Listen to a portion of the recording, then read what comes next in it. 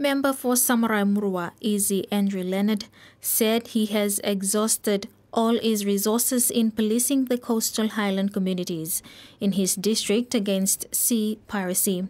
He said as the season for Bechedemer opens, the rate of sea piracy will rise.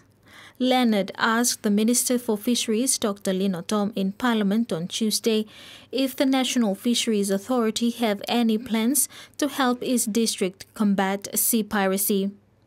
You got some backup plan for display Bechedemer season for protecting all remote fishermen who should by go out harvest him this Bechedemer.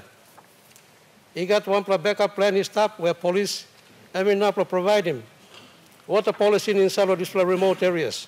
Minister for Fisheries Dr. Lino, in response, said the NFA is well aware of this issue.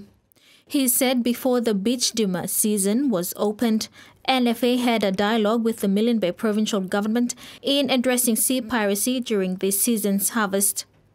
He said NFA continues to assist with fuel and allowances for policing officers who patrol the island communities, however, called on the provincial government to take lead in addressing this issue.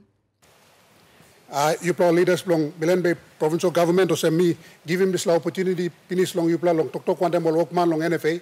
So I'm pretty sure you people must have come up with some strategies as a provincial government. Law and order issue. Issue blow yogata. Provincial government must take this law on board too, as a responsible provincial government, putting aside funding, addressing all these issues. He said sea piracy is a law and order problem.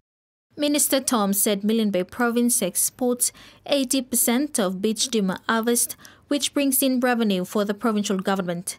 And it is only right that the provincial government comes up with a workable strategy and to notify other stakeholders like NFA to come on board in addressing sea piracy in the province.